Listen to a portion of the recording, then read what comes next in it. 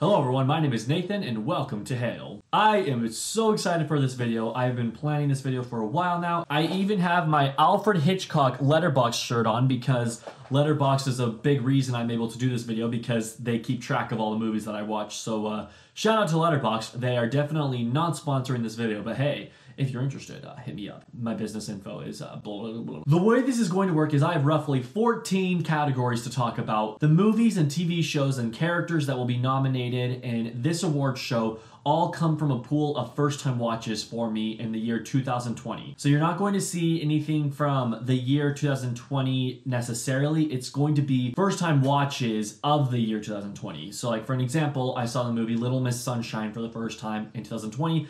That's a movie that would qualify to be nominated. It can only be first time watch though. If it's something that I've seen before, it is not qualified because I'm specifically focusing on what movies / TV shows I saw for the first time in this past year. And just a little clarification, all the movies that are nominated are things that I like, unless otherwise said so. And so if a movie doesn't win for its category, it doesn't mean that I dislike the movie, it just means that the one that won, I like more. There are 4 nominees for each category. I will give a brief description as to why each nominee was nominated for the category, and then I will announce the winner. Now, obviously, it's all my opinion. It's kind of like a fun way of showing you guys my stats for the year of 2020, but putting it in an award show format. And if you want to skip ahead to a different award, go ahead and use the timestamps below. You are more than welcome to do that if you want to only watch awards that you're interested in. Kicking off the award show, we have Favorite Character of the Year. The nominees are Sir Wilfrid Robarts from Witness for the Prosecution. I really liked the way that he didn't back down in the court case. I also liked his spunkiness. He would purposely hide cigars in his cane, although he knew that he wasn't allowed to be smoking. And plus he's really sassy too, and to see all of that in one character, especially a lawyer, was really entertaining to me. Frances Halliday,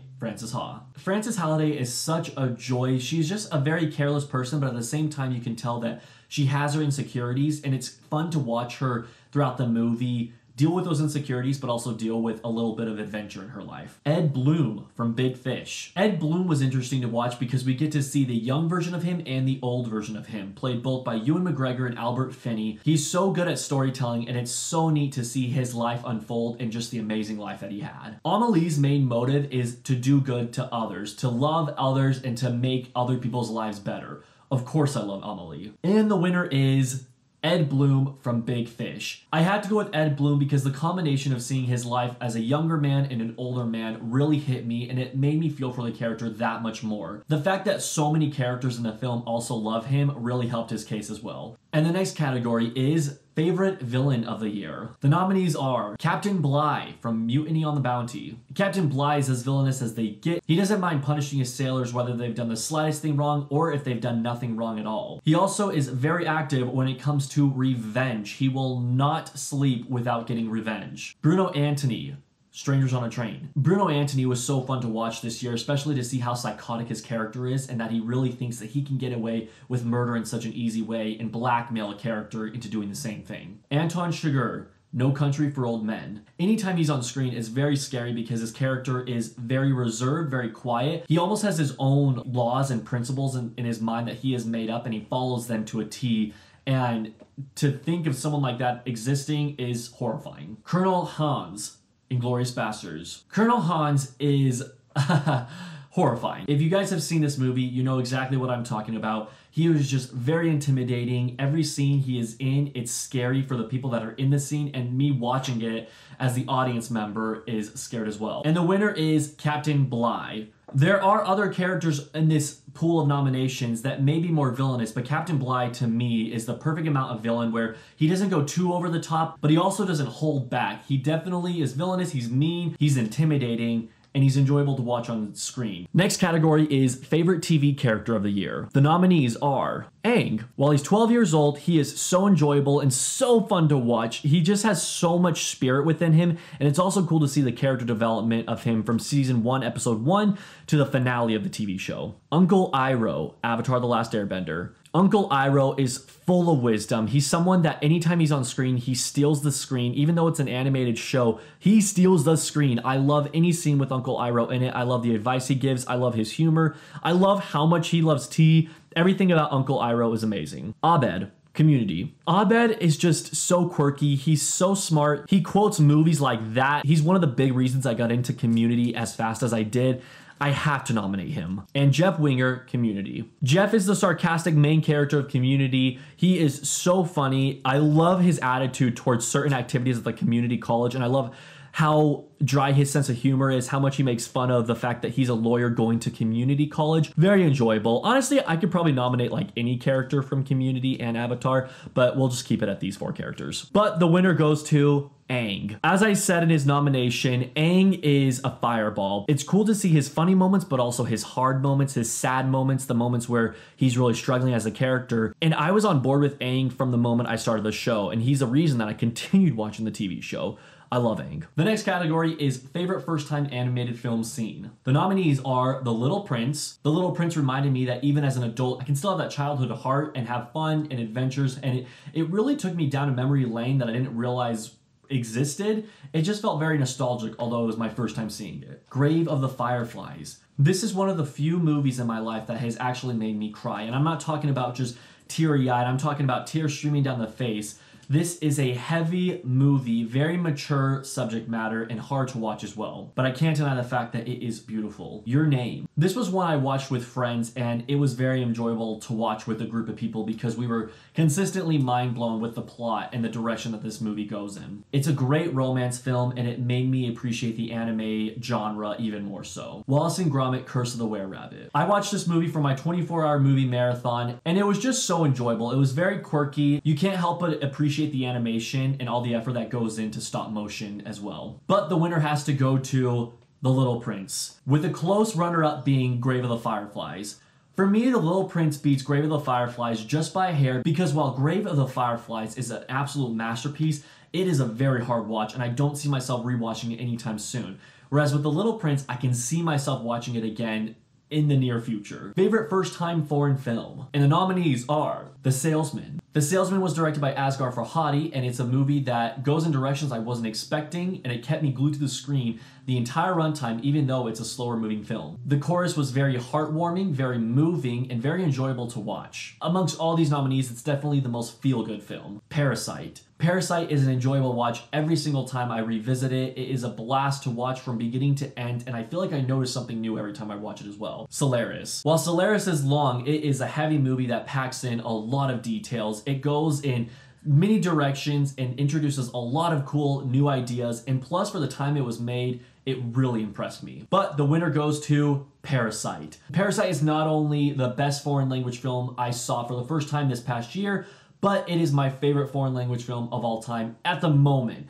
I absolutely love Parasite, especially extra viewings, and each time I see it, I'm so satisfied by what happens, even though I know what's coming. That's a sign of a movie done well. The next category goes to favorite TV show episode of the year. The nominees are Sozin's Comment, the series finale to Avatar: The Last Airbender. I won't explain what happens because obviously there will be spoilers, but let me just say it is a very satisfying finale. The Jedi, Mandalorian Season 2. This was such an enjoyable episode. I love seeing Ahsoka, even though I'm not even that deep into Clone Wars. I already really appreciate her as a character. I also love learning so much more about Baby Yoda. I mean, for one, we found out what his name was in this episode, and I feel like we really progressed in the plot in this episode. Remedial Chaos Theory is my favorite episode of Community. The plot is fairly simple. The gang gets together to have a pizza night and a game night. When the doorbell rings for the pizza man, they show what would have happened in each situation depending on which of the gang members picked up the pizza. And so, for example, when Troy gets the pizza, a different outcome comes to pass. When Britta gets the pizza, there's a different outcome, and it shows you all these different timelines, and it builds for one of the most quotable episodes of the show. The Rescue, The Mandalorian Season 2. This episode packed plenty of surprises. Seeing a familiar Jedi on screen again was so enjoyable. I will say, though, that it wasn't as enjoyable because several YouTubers spoiled it for me in their thumbnails. So PSA, please don't do that in the future. If you're going to spoil it in the video, not in your thumbnail. Because of that, The Rescue didn't stand as high as it could have, but I still really enjoyed this episode. But the winner goes to Sozin's Comment, the series finale of Avatar: The Last Airbender. Again, I don't want to spoil this episode, and so I'm just going to leave it at that, but just know that it is an amazing finale to the TV show. Best TV show of 2020. And the nominees are Bly Manor. Bly Manor is a follow-up series to Haunting of Hill House, and while it wasn't as good as Haunting of Hill House, it did still have its signature moments, and the child performances are amazing. I also loved the performance by Victoria Pedretti. The Mandalorian Season 2. In my opinion, The Mandalorian Season 2 was much better than Season 1. While Season 1 gave us some good episodes, there were a lot of filler episodes. I feel like Season 2, while it may have still had a filler episode here and there, every episode moved the story along, and it was very enjoyable. There wasn't one episode that ended and I thought, I just didn't like that episode. Whereas with Season 1, I did think that several times. Plus, there were 2 or 3 episodes that blew my mind this season. Mandalorian Season 2 was very enjoyable. Community. The first 3 seasons especially were absolutely hilarious. The situations these characters get themselves into are sometimes unbelievable, but you can't help but just watch and laugh your beep off. I'm just kidding. The biggest weakness with Community, though, is that it does get worse as the show progresses. However, for as good as the first 3 seasons are, it still deserves a nomination this year. And Avatar: The Last Airbender. Avatar: The Last Airbender was a show that I knew existed. I saw stray episodes as a child, but I had never seen the show all the way through. So when it was released on Netflix, I had to jump on the bandwagon, I had to watch it, and I was thoroughly impressed and just amazed by how good this show actually is. And the winner goes to Avatar: The Last Airbender. I remember a few years back, I was looking at the IMDb's top-rated TV shows list, and I saw Avatar: The Last Airbender in the top 15 TV shows of all time. I had heard from friends that it was a good show, but I didn't realize it was that good of a show. And to finally watch it, I can agree that it is one of the best TV shows I have ever seen, and it definitely deserves a spot for my favorite TV show watched this year. I made a separate video talking about why I love Avatar: The Last Airbender, so if you want to hear more of my thoughts, definitely check out that video. Okay, let's talk about actors. The nominees for my favorite performance by an actress are Kate Hudson in Almost Famous. I haven't seen Kate Hudson in a lot, but she was nominated for an Oscar for this film, and it was very deserved. She plays a character that is very conflicted and has hard times, but also loves others and is just a very social person. It's cool seeing her on screen. Aubrey Plaza, Ingrid Goes West. I don't know if Aubrey Plaza was acting in this film or what, but whatever she was doing, she did great at it. And the reason I say that is because Aubrey Plaza is just kind of a crazy person in real life. In Ingrid Goes West, she plays a stalker who is obsessed with a certain Instagram influencer. It's actually Elizabeth Olsen, so it's cool to see them work together. I just thought her performance was really funny. And while this film is a comedy, there were definitely several scenes where Aubrey Plaza gave an amazing performance in the more serious scenes of the film. And Maria Falconetti, The Passion of Joan of Arc. Her performance is absolutely mesmerizing. When I saw this film, she was what stuck with me after viewing it. And the winner for Best Actress Performance of the Year goes to Maria Falconetti, Passion of Joan of Arc. Her performance is so scary. It's so sad. The camera angles that are so close to her face and seeing her cry is just very heartbreaking. The movie is very sad, and I think her performance is a big reason as to why the film has gone down in history the way it has, and why so many people consider it to be such a sad film. And the next category, my favorite performance by an actor. The nominees are Javier Bardem, No Country for Old Men. Charles Laughton, The Hunchback of Notre Dame. This was the first film I saw Charles Laughton in, and he moved me so much in his performance as Quasimodo. Yes, while he is covered in makeup and while he doesn't speak very much, I felt for this character, and the moments that he does speak took my heart away. I felt so bad for Quasimodo in this film, as anyone should when they're watching Hunchback of Notre Dame, but Charles Laughton's performance solidified it even more so as not only an amazing performance, but an amazing movie. Rod Steiger, The Pawnbroker. This film was directed by Sidney Lumet, and Rod Steiger plays a pawnbroker who is a survivor from the Holocaust, and with that, you can imagine there's a pretty emotional performance. Sidney Poitier in The Heat of the Night. I had never seen a Sidney Poitier film before, and seeing him in this caught my eye. I want to see more of him. I am so excited to see the rest of his career, but I really was impressed with the way he played Mr. Tibbs in The Heat of the Night. I love the way he spoke to the white people in this movie, how he didn't take their crap. He spoke to them like he would anyone else. He gave a very confident performance, and especially for the time frame that this movie was released, I commend him highly. And the winner goes to Rod Steiger, the pawnbroker. Rod Steiger's performance is heartbreaking in this film. He plays a pretty grumpy older gentleman that owns a pawn shop, and he doesn't like being around people, but throughout the film he has a lot of flashbacks of the Holocaust and of his family being taken away from him and him going to the camps, and it's a very sad movie to watch. There's this particular scene at the end though where he just breaks down crying, and that's the scene that made me choose him as my favorite performance from an actor of the year. Seeing him cry broke my heart. It made the movie that much more sad. If the movie wasn't sad enough, it made it even more sad in that moment, and I loved watching him on the screen. These are the kind of performances that stick with me. Clearly his did. His is my favorite performance from an actor. The next two categories are pretty exciting. I don't necessarily focus on a performance, but I focus on an actor and an actress, just my favorite actor of the year and my favorite actress of the year. The way I decided this was I looked at how many movies I watched from each actor and each actress from the previous year. I also took into account the enjoyability of watching them on screen. The nominees for my favorite actress of the year go to Helena Bonham Carter. I saw 4 movies of hers this year for the first time. Grand total of 7 movies if I include rewatches. Helena Bonham Carter is someone that I've always appreciated as an actress. I think she's actually pretty underrated. She's not talked about a lot, but I really like her when she's on screen, and I feel like she can take really any kind of role. Marlene Dietrich. I saw Marlene Dietrich in Witness for the Prosecution and Destry Rides Again, and in both films she impressed me. While I didn't see a lot of movies with her, she was an actress that I had no idea existed before this year, and now she is someone on my radar, and when I see movies starring her, I want to watch them. Ingrid Bergman.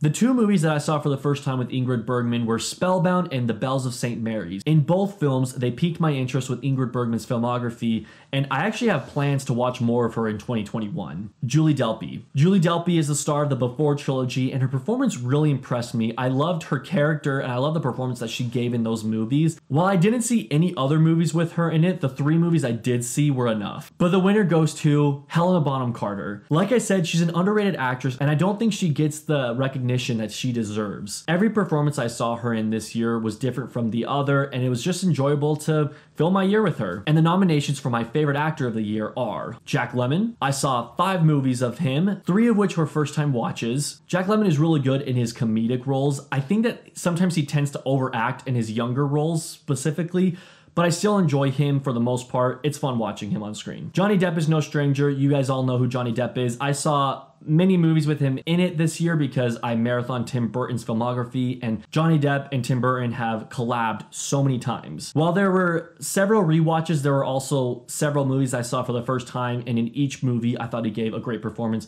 particularly in Ed Wood. Really liked his performance in that one. Charles Laughton is an actor I found out about this past year as I was studying Alfred Hitchcock's filmography. I've yet to see any of his movies with Alfred Hitchcock, but in the meantime I have seen 5 of his other films that he starred in, and not one film has disappointed me yet. In the time that he performed, not a lot of people thought that he was very appealing to the eye. He's an overweight actor, and because of that, he had a lot of insecurities, but I have fallen in love with Charles Laughton. I love seeing his performances, and I don't care what he looks like. He steals the screen anytime he's on it. And Walter Matthau. Like Jack Lemmon, I saw a lot of Walter Matthau films, and honestly, with both actors, it was kind of unintentional. It just happened to be that I'd be watching a movie, and it's like, oh, look, it's Walter Matthau again, or hey look, it's that Jack Lemmon guy again. But either way, I saw 5 movies with him this year, and I enjoyed all of them. None of them were bad. Some were better than others. Some made me laugh. Others didn't make me laugh as hard, but he's an enjoyable actor. He seems like a very serious person to me, but it makes me even more impressed that he's able to act in some of the roles that I saw him in. But the winner definitely goes to Charles Laughton. To me, this isn't really much of a competition. While I liked the other actors I saw, Charles Laughton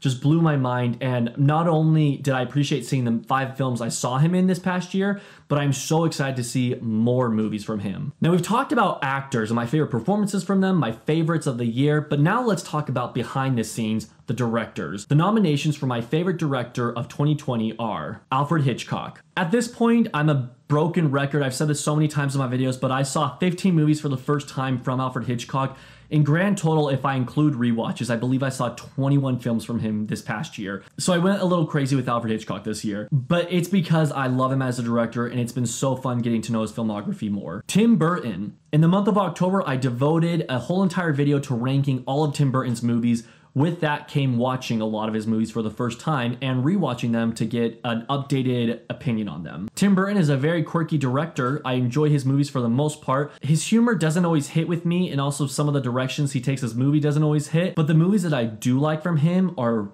amazing. Billy Wilder. I spontaneously became obsessed with Billy Wilder back in November of 2020, and I haven't stopped watching him since. In fact, since starting this spontaneous watch-a-thon of Billy Wilder, I've seen 9 of his films, 7 of them first-time watches. Billy Wilder has really impressed me with his direction, but also his scripts. Man, can this guy write. And John Hughes. John Hughes kicked off my low-key series I have on the channel where I rank directors' filmographies. I realized that he had only directed around 8 or 9 movies, and so I thought, what the heck? Let's check out his whole filmography. So I did exactly that. And while John Hughes has some movies that are pretty ridiculous, he also has some iconic movies such as Breakfast Club, Planes, Trains, and Automobiles, Ferris Bueller's Day Off, and Uncle Buck. He's an iconic director and arguably even more so an iconic writer. But the winner has to go to Alfred Hitchcock. While I enjoyed all these directors, Alfred Hitchcock is my favorite of all time, and it was such a blast watching a lot of his movies for the first time this last year. I also have a goal to see all of his movies one day. I am more than halfway there, and so knowing that I got even closer to fulfilling that bucket list item made me so happy. Plus, I got to know Alfred Hitchcock more as a director. I purchased at least 4 books this last year that have to do with Alfred Hitchcock. I also reviewed 2 of his movies on my channel in my 11 out of 10 series. But 2020 wasn't the only year for Alfred Hitchcock. You should expect to see plenty more of him in the future. Check, check, check.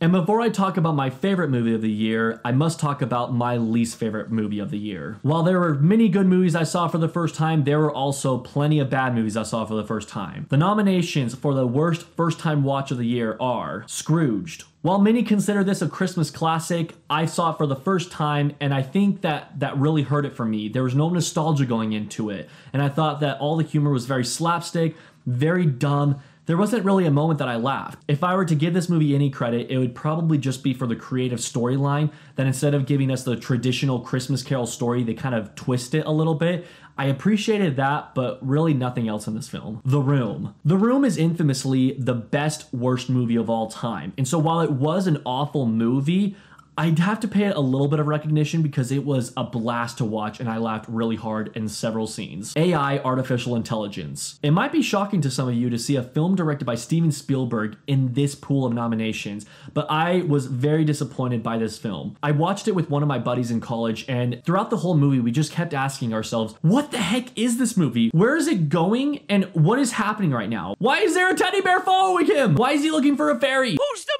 monkey? It did not work for me. I know that this movie has its fan base and people like this film, but for me, no. Didn't like it. And Dark Shadows. While Tim Burton has made some good movies, he's also made some awful movies, and Dark Shadows was one of them. I can't really think of anything I liked about this movie. No, can't think of anything. It was a chore to get through. And the winner goes to Dark Shadows. I possibly hated Dark Shadows more than any other of these films because I had COVID while I watched it, and so it was probably watching a bad movie on top of feeling super sick. Not a good combination. I don't recommend doing that. And maybe that's a little unfair to Dark Shadows, but regardless, even if I watched it feeling great and healthy, I still don't think I would have loved it any. I can't think of one thing I liked about this film. It was just really dumb, not funny, and I kept watching the duration, hoping that it would end soon. But there's not only worst first-time watches and best first-time watches, there's also the weirdest first-time watch. And the nominations for the weirdest first-time watch of the year for me are The Lobster. I don't even know if I could explain this plot to you. It is so bizarre, very strange. I didn't enjoy this movie very much. A lot of people really enjoyed The Lobster, but it wasn't for me. I didn't like the dark sense of humor. I didn't really like the direction it went in. And kind of like other movies I've mentioned in this awards show, I kept looking at the runtime. I was kind of excited for it to end. It just wasn't my kind of movie. The Wiz. The reason I watched this film is because I'm trying to watch more of Sidney Lumet's filmography. I saw that it was on TV, so I recorded it, and man, was this movie weird. It's The Wizard of Oz with an all African-American cast, and that's not where the movie goes wrong. In fact, I think that's a pretty clever twist to the story. It's just the singing and the dancing and the makeup, the characters, everything is so bizarre and kind of scary too. Weird Science. I only nominated this movie because it has weird in the title. I'm just kidding. But for real, this movie is super weird. Have you watched it recently? There's a scene in the middle of the film where they're having a party with a bunch of friends and these like zombie bikers come out of nowhere and attack the children, and I'm like, what am I watching? And also the plot in general is just super weird. It was so bizarre, and this was actually my least favorite film that I watched of John Hughes' filmography. And Mulholland Drive. Mulholland Drive wasn't bad by any means. It was just super weird, and I still have questions about it. There are so many things that happen in this movie that made me question it. In 2019, my weirdest first time watch of the year was Eraserhead, directed by David Lynch, and so it's no surprise that Mulholland Drive is nominated for the weirdest first time watch of this year. And the winner goes to The Wiz. While I watched so many weird movies this year, The Wiz was insane. When The Wiz ended, I went on Letterboxd immediately and put it as the first place for the weirdest film I saw of the year because it is just such a bizarre movie. I don't know if any of you grew up with this movie. I know I have some friends who it's very nostalgic for, but for a first time watch, having never seen it or never even really hearing of it before, man, was this movie strange. If you want to see Sidney Lumet's complete filmography, I guess you'll have to watch it eventually, but just be prepared. It's a weird movie. And the moment that you guys have all been waiting for, my favorite first time watch of the year. Now, if you watch my top 10 first time watches and my top 10 first time Criterion watches, you're probably wondering, Nathan, what's the big reveal here? We already know what your favorite movies of the year were. These nominations will consist of my top 2 from both of those videos. So with that being said, the nominations are Failsafe,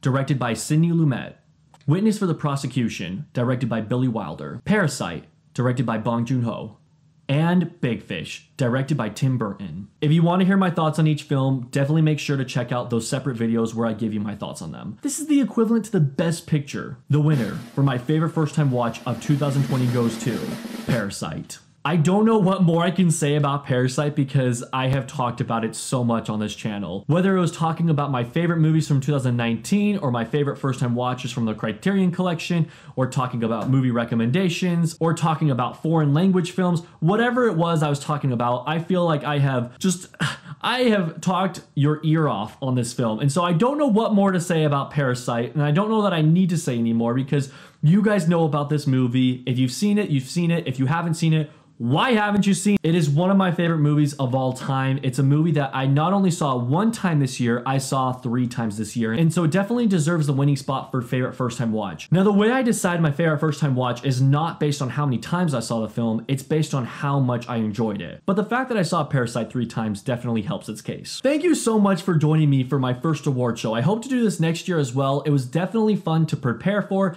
fun to film. Let me know what your guys' thoughts are in the comments on my first time watches. And if you would like, put your own awards in the comments below. I'd love to see what you nominate for your own categories and what wins in each category. I appreciate your time, guys. Hope you have a great rest of your day. See you later.